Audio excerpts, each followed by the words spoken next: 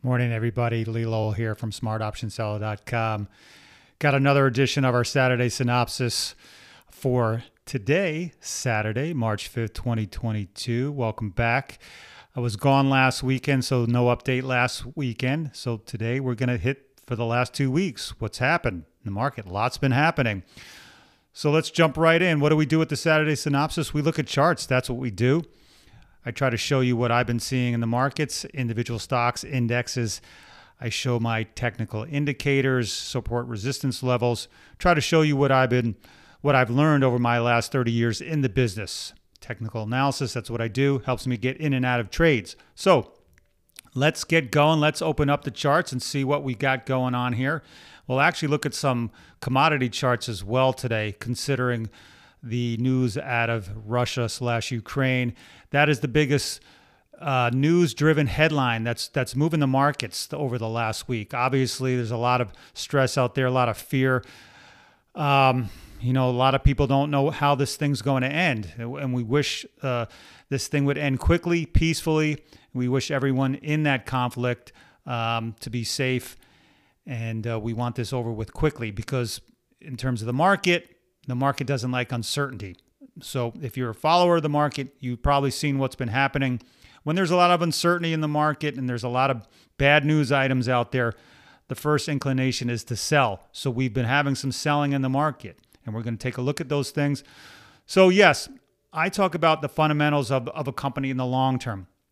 The stock market moves, or our company's stock chart or stock price moves on its underlying fundamentals over the long run, right? If a company is producing profitable products and producing earnings quarter after quarter, the stock price will go up in the long run. But in these short-term movements, whenever we have large, big headlines, news headlines, especially what's happening in Ukraine, that will drive the market temporarily until that dissipates, that news item goes away, and then the next thing comes along. But these big geopolitical news events have an outsized effect on the market in the short run. So we have to contend with that, unfortunately.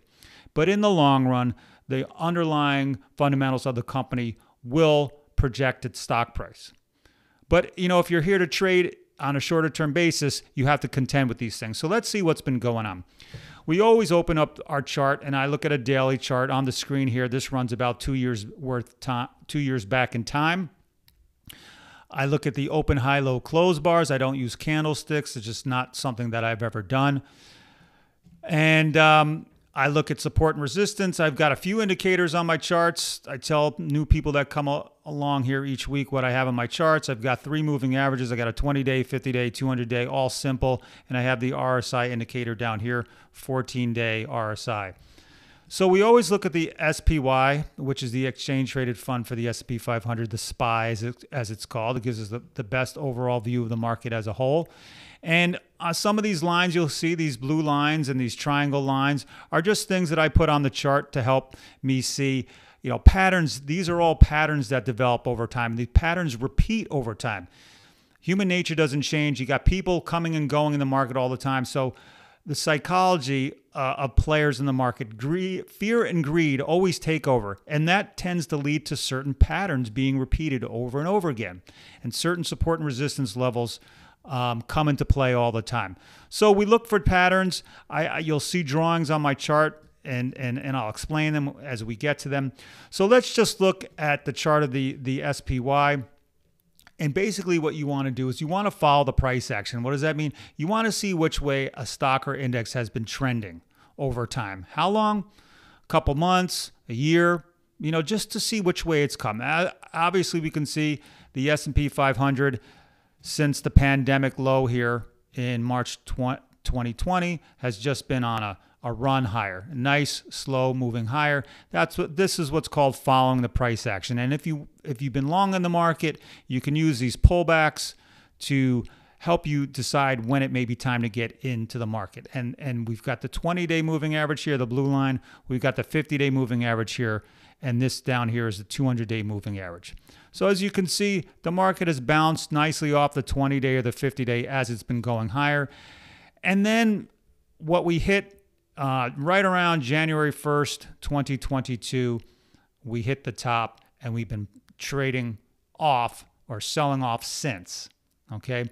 And then this Russia-Ukraine crisis has kept the market on its, on edge, and selling usually occurs with things like that. So what are we seeing right now? Well, here's where we ended yesterday, Friday, March 4th, down here. This long candle, which occurred last Thursday, so about 9 days ago or so, we had this big one-day move down.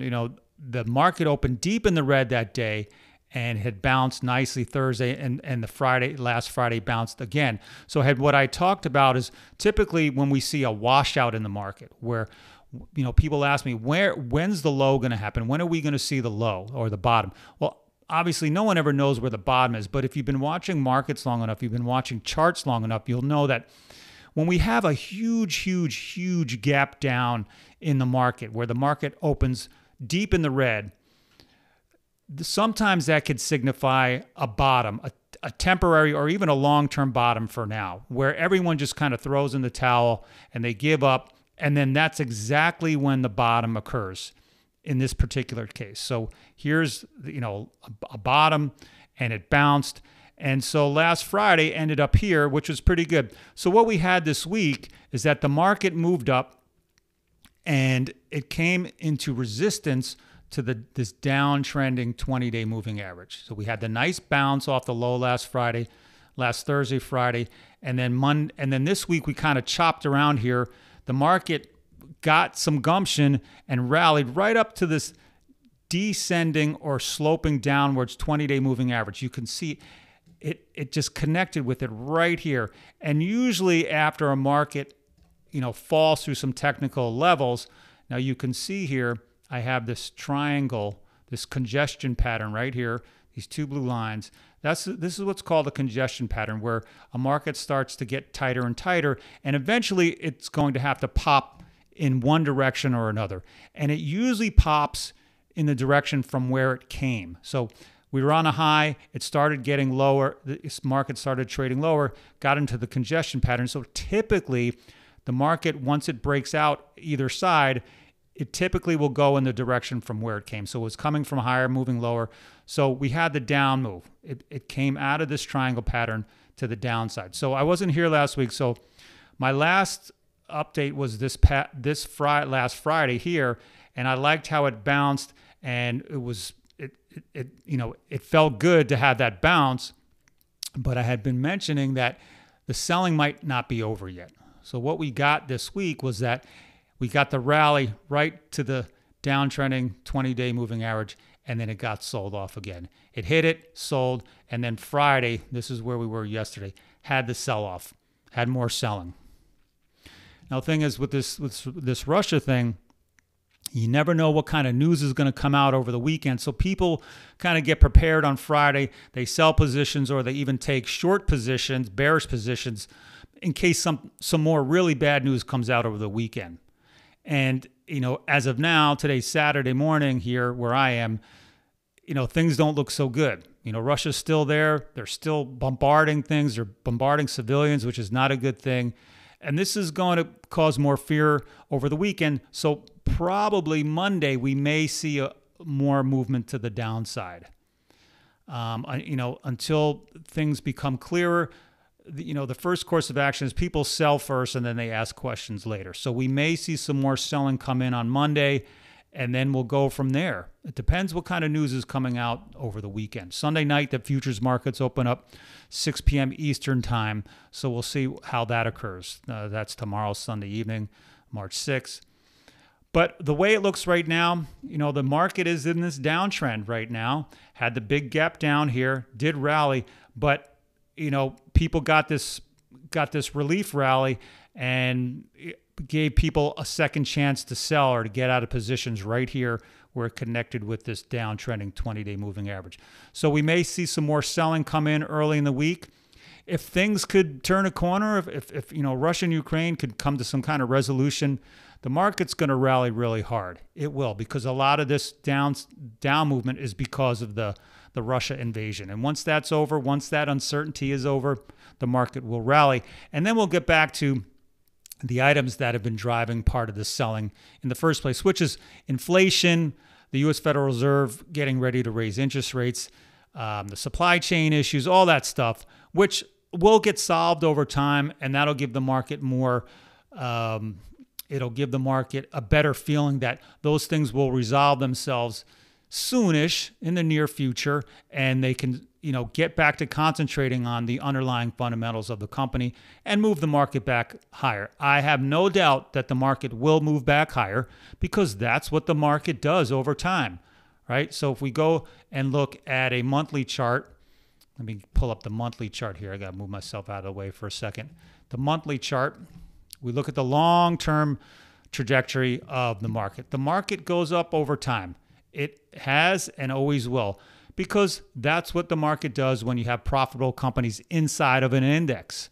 Profitable companies have profitable, they sell goods that people want to buy. So their earnings goes up, their revenues go up, everything goes up within that company. And that's why the stock market goes up in the long run. But in the short term, as we're talking, there's always going to be news headlines. There's always going to be another story. And then that story goes away and then another story comes out. But in the long run, the market will go up. So I have no doubt that the market will go up again. When? Soon. At some point after the news items gets resolved. And people realize that a lot of stocks are on sale. A lot of quality companies that have been trading lower are worth buying again. So the market will turn higher. Will it happen next week? Don't know. But what the charts are telling me right now is that there could be more selling, right? If we want to draw another type of pattern here. So here, let me do a little something. So this is what you do. You have to draw trend lines. I'm going to take away the congestion pattern. So the price action tells us where the market's been going. It had been going up. You can draw a channel. If you want to draw a really long channel, you can see the market's been in this nice channel going upwards, right? And then now we have a downtrending channel. Okay, you connect the tops, you connect some recent bottoms. It's sort of in the eye of the beholder, okay? You want to connect some recent lows. So what we have here now is the market is in this downtrend. Typically, once it forms a new pattern, a downtrend, it will try to it'll stay in that channel until something comes along and moves it in a different pattern. So for now, we have to respect this downtrend. The market may drop all the way back down, may even go past this low that was made last Thursday. Or it may rally up to the downtrending line first, right around maybe 440, and then drop down again. Or it may blast up through the channel and start a new uptrend. So you have to watch the channels and see where the price action goes. Now, if you're not sure what to do, then you just sit out and you don't do anything yet until a new defined trend shows itself. So for me, I like to be bullish. I like to be long. I don't have any short positions right now. That's just not how I operate. So for me, what I'd be waiting to see is for the price action to get above and outside of the downtrending upper edge of this channel, which would be, above 440 in the SPY or 4,400 in the S&P index itself. And then like to see some action moving higher, and then we can start drawing an uptrending channel. But for now, the big question is, if it goes higher, will it bounce and get knocked back down if it comes up to resistance on the top line here? Or Monday, we might just see it move straight down towards the bottom edge here. We don't know yet, okay? But the news over the weekend with Russia, things don't look that good right now, so I'm kind of leaning more towards maybe some more selling come early in the week. Or if we do get a rally, will it be contained by this top edge of the channel? That's what I'm looking for, okay? So let's look at the NASDAQ, and we use the triple Qs to help us gauge what's going on there. The NASDAQ's been getting hit a bit harder because of these tech stocks and these Momo stocks that just really move on hype and momentum, and a lot of people just jumping in because it's a popular stock or, a hype stock. And so these can get hit a lot harder on the way down as well. So we also have the congestion pattern, but we're going to take that off and we're going to draw some new trend lines as well. So now we have the new downtrend here, okay, this kind of steep downtrend. We can draw the lines here, okay, kind of looks like the SPY. So now we're in the downtrend. And same thing, if the market opens up weak on Monday, it'll probably set its sights on the down part of the channel here. Or if it rallies, will it get rejected at the top edge here? If it could blast through, so now we're looking at maybe the 345 area on the QQQ. We want to see it get out and above and want to jump above the downtrending line. So trading out up here somewhere and have a couple days, a week's worth of movement up to the upside. And then maybe we can decide, okay, maybe we're out of the downtrend and starting a new up leg. So it's yet to be seen. And it's okay to be on the sidelines until a defined trend occurs. Now, if you play the short side, if you're selling stocks short or you're buying put options, then that could be the play for you. Because if the market has more downside to go, then buying put options could work. I don't play the bear side all that much because the market doesn't spend a lot of time going down. Yes, we have these quick spurts, these really large spurts to the downside, which could be good if you're nimble and you know how to play to the short side. For me, I just don't. I'm long-term bull, and I just wait for the setups to occur. Now, in our newsletters, we have two newsletters. They're both neutral to bullish type of newsletters. We sell puts and we sell put option credit spreads. So we're really light on both of those. In the put selling newsletter, we have no positions on because it doesn't make sense to take positions when the market's in a downtrend. We want to wait for the market to show us that it's going up. Then we sell put options. In our spread newsletter, we only had two positions on and we got out of one just yesterday because the market wasn't looking good for us. We decided to get out. So we're playing light. We're treading lightly here. We're watching, and I'm waiting for the market to turn around before we deploy more capital into the market. Okay, that's just the way we're playing. So the S&P 500, the NASDAQ in this downtrend. We're waiting to see it come back out and above. So now let's take a look. We can even look at the Dow Jones. We use the diamonds, DIA. That's the symbol of this exchange traded fund. Now the Dow's been holding up pretty good versus the S&P 500 and the NASDAQ. It's sort of been in this, see these two blue lines that I've drawn. So here's the channel that the Dow is in. It popped down below it. This was that big down leg that we saw in the other two charts. But it's been holding this level pretty good here. So I'm hoping, and once again, you can also draw the downtrend here as well. You got the lines here. So we've got two competing things here. We've got this support area right around, the low 330s, $330 on the DIA, the diamonds. And we have this downtrend chanting. So which one wins out? Will this support hold here? And it doesn't really look too far below from where it's currently trading. Or will it blast through the support and head towards the lower edge of the channel? Or will it go up and find resistance here and then get knocked back down? We don't know yet. So sometimes patience is key. A lot of watching is key. I got a lot of people telling me they just want to get in. They just want to do trades. They're impatient. They want to use their capital. They want to make money. They want to make trades. And I try to tell them, being on the sidelines is okay. You don't have to put money in the market all the time, especially when you're not sure what's going to happen. That's just, you're setting yourself up for a lot more risk. You're setting yourself up for potential losses because you're just not sure which way the market's going to go. If you don't have an idea where it's going, why would you want to deploy capital? That's just me. That's just my opinion. And I understand people get, they have they're itching to get in there. They want to do something. And so if you're going to do that, just make sure you know what you're doing. All right. So that's the Dow through the diamonds. Let's take a look at individual stocks. Actually, let's bring up the VIX real quick. Let's look at the VIX. We look at the VIX a lot. We talk about the VIX. The VIX is the fear indicator, the fear index. It's also a measure of implied volatility of the front month S&P 500 options. So the VIX is a measure of how expensive or inexpensive options contracts are. And it also tells us what's happening in the mood of the market, the psychology of the market. When the stock market sells off, the VIX goes up, meaning there's more fear out there. People are selling their stocks. People are buying put options for downside protection, and that drives the price of options higher. Okay, there's more demand. There's more demand for put options, which drives the price of all options, calls and puts higher. That's how the VIX works.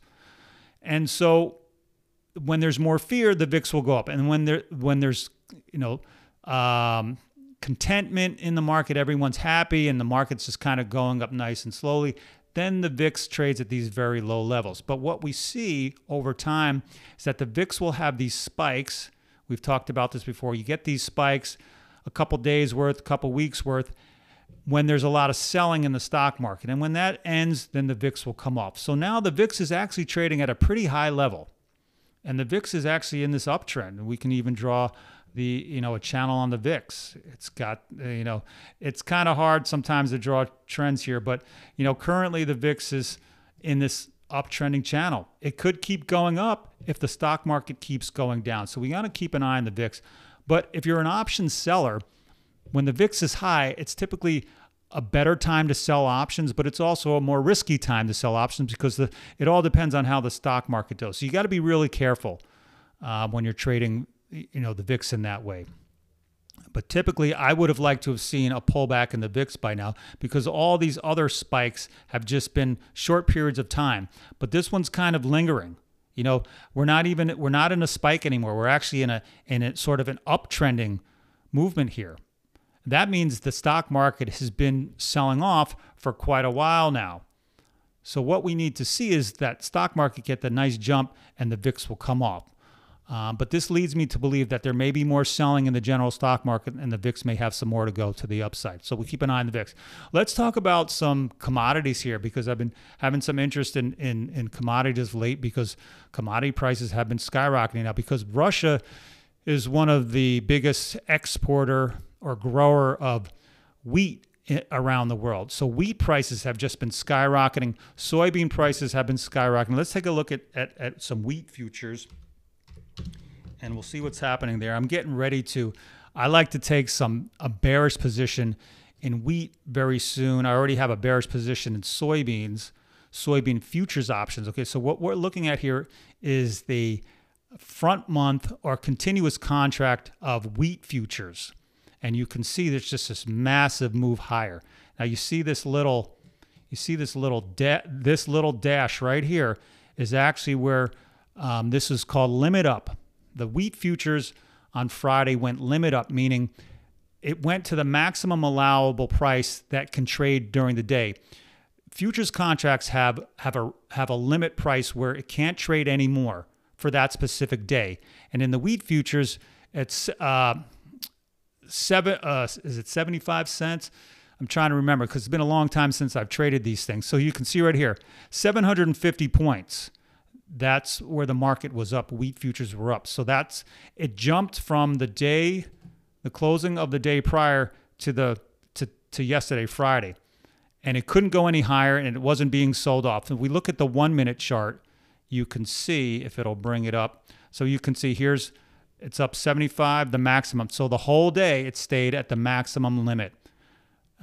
So come Monday or Sunday evening, these futures trade Sunday evening as well, what you'll see is it'll probably jump maybe another 75 ticks or 750 ticks to the next level if people are still scared and they're trying to buy this thing up.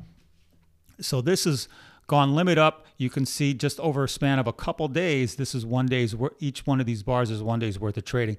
It just ramped up because that's what's happened.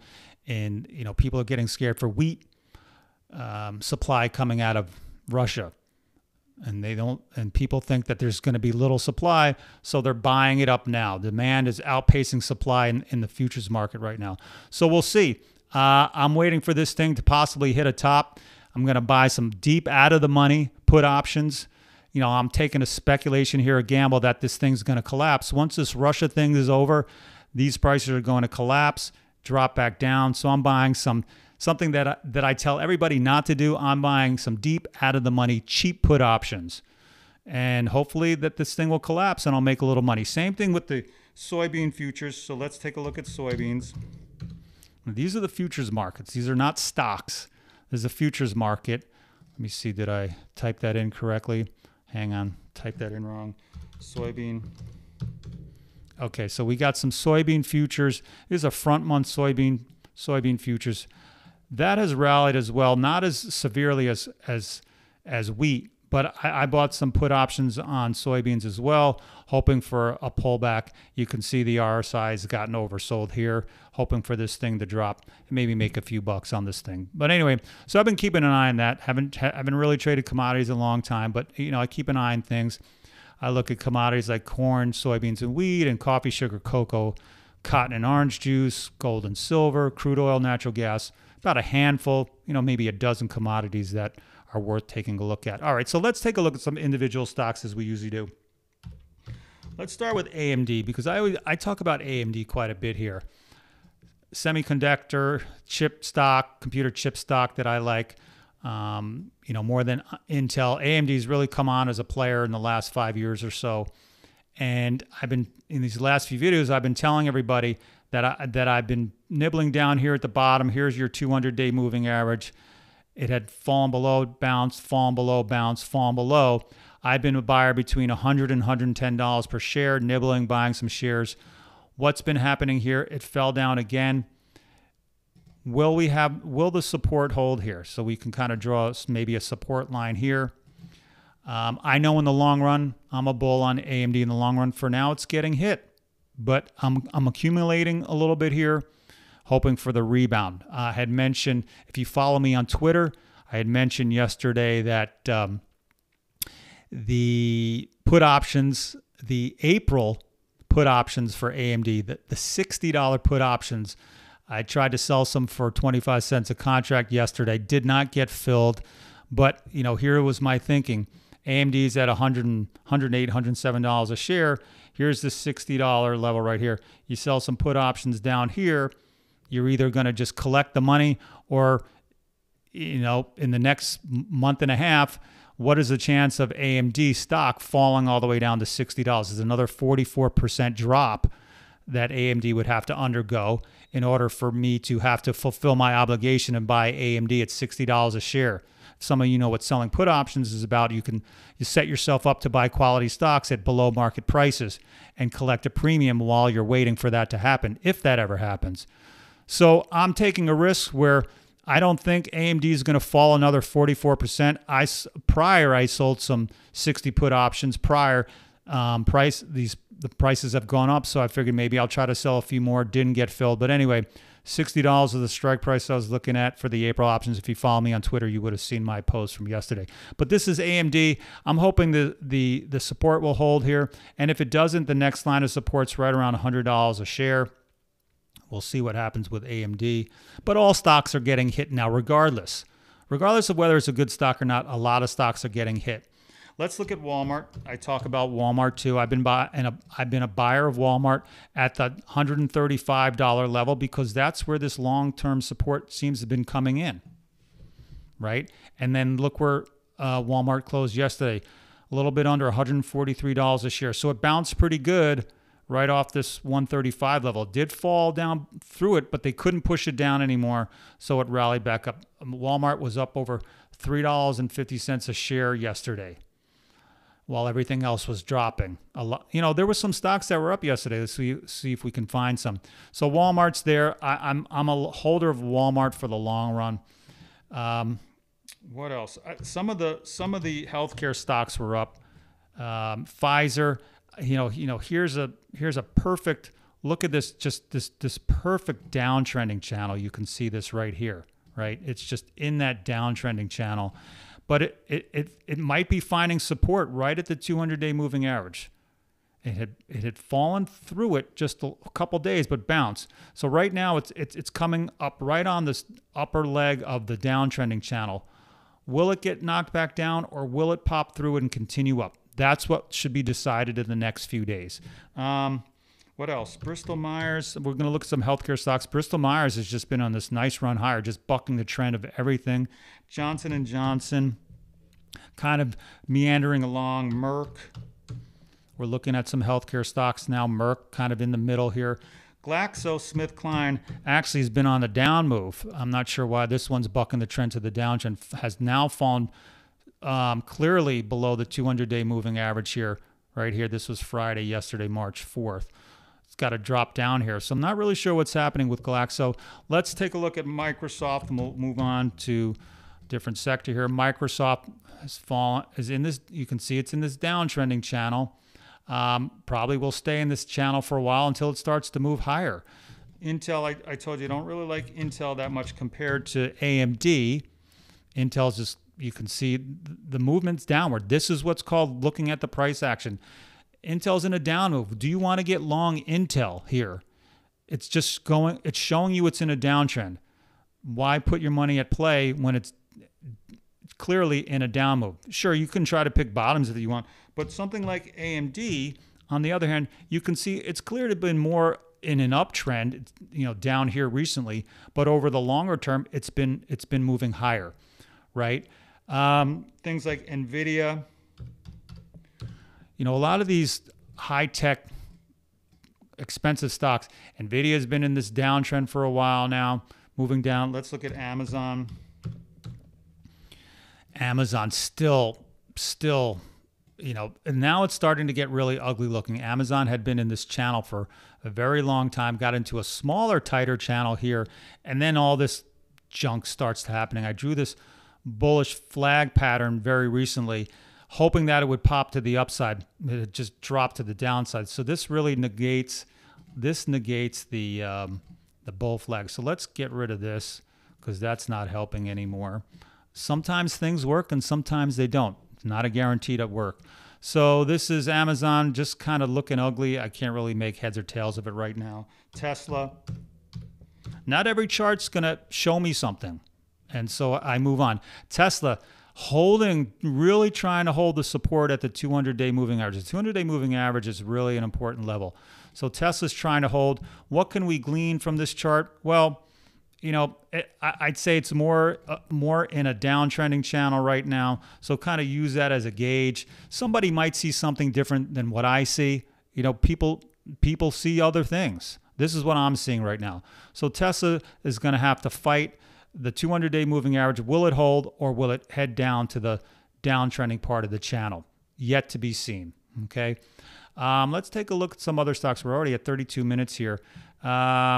Nike. We'll look at Nike and Disney, two stalwart companies, some of the best brands in the world, known worldwide. This is Nike. It's clearly in a downtrend, looking to drop below this 130 level here. This could be, if this support is broken around 130, this thing could drop another $10 probably. But Nike in the long run, how can you go wrong with buying shares of Nike in the long run? Let's take a look, see what the monthly chart looks like. If I can, let me move myself here real quick and then I'll move back. Okay, so Nike, obviously, I mean, look at the way it's been going. Okay, all-time new highs very recently, is on a pullback. So this is the monthly chart, falling below the 20-month moving average, and it's just kind of in no man's land now. Could it fall all the way down to the 50-month moving average here, which is probably around $107.50? Hard to say, but you know, on the daily chart, it's in a clear downtrend here, right? And 3 days right at this level, it could drop on Monday and fall through it. So keep an eye on Nike. Let's look at Disney, the other stalwart. Disney, I mean, talk about historic, worldwide brand name company, just in a downtrend. I told you I've been nibbling on some Disney. Last time it got down to 130, I bought some shares. Will I get another chance to buy some more? Possibly. I mean, everything's in a downtrend right now. This chart's kind of ugly. Got a gap here that got filled. I don't know. Disney is just not a lot for me to go on typical technical analysis. You know, we got maybe a channel here. I don't know. Some people, I'll show you another thing that people might see. Take this off. We could be seeing a reverse head and shoulders forming where you got a shoulder here, you got a head here, and then maybe another shoulder forming here, which will be a bullish move, right? You got a shoulder, head, and a possible shoulder. And that's a bullish, it's called reverse head and shoulders, and that could typically move the stock higher, So that hasn't fully been developed yet, but it could be. So that people see different things. What else we got? Let's see. Cisco meandering around. Where's Oracle? Oracle kind of in a downtrend. Okay, so let's look at Netflix and we'll look at Facebook because these are the stocks that got hit really hard. So Netflix fell, had the relief bounce up to the 20-day moving average, and now is back down to getting close to the lows of $350 a share. Could be a triple bottom. If the market could find its footing here, this could be a triple bottom, which is more of a bullish indicator. If not, it can keep going. What's the next level of support? I don't even know. $300 would be the next level of support. So that'd be another, $60 it can fall. But it may find support here. Let's draw a quick line here, right around this level here, and we'll see if that holds this week or, into the future. Maybe it'll try to hit it a few times and then it can't get through it and then it'll bounce. So that's Netflix. Let's look at Facebook. Another big one. Facebook had the big drop like Netflix. Had a little bit of a relief rally, but starting to turn down again. So, Facebook doesn't look all that good either. I'm not a huge fan of Facebook to begin with. Let's look at Pepsi. Oh, Pepsi and Coke. We like to talk about Pepsi and Coke. Pepsi, relatively strong, has the pullback here. So once again, we draw the channel. Pepsi's in a little bit of a downtrending channel. I'll make it easier here, and here. Okay, so it's got the channel, but it's got the 200-day moving average lurking down here, hopefully for support. Coca-Cola, on the other hand, much stronger and very strong compared to the overall market. Coca-Cola, another stalwart, great dividend payer, hitting all-time new highs. Right here, this all-time new highs. Let's take a quick look at the monthly chart. And I know we're getting long in this video. Yep. Coca-Cola, all-time new highs just this week. So that's it. Coca-Cola looking pretty good. McDonald's, clearly in a downtrend, has fallen below the 200-day moving average.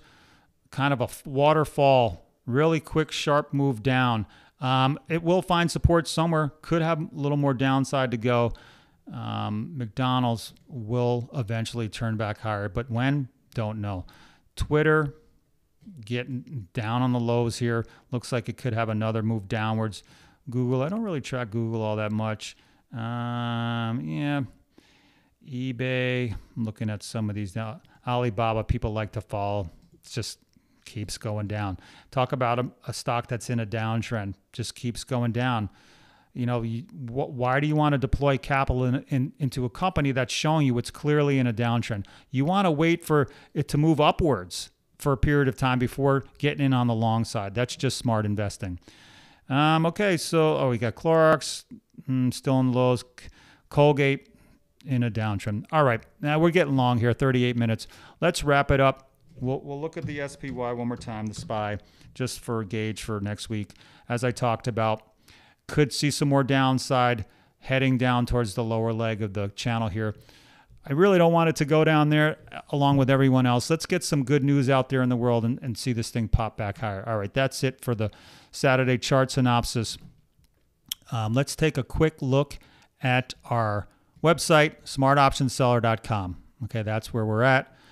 We talk about selling put option spreads. Go to our website, get our free ebook, learn how to sell put options, our put selling basics ebook right here. Go to our website, put your name, email address. We'll send you a copy. If you're looking for more, here's our services tab. We have 2 newsletters and our one-on-one coaching if you need some help getting to the next level of your options trading. All right, that's all for me today. 39 minutes.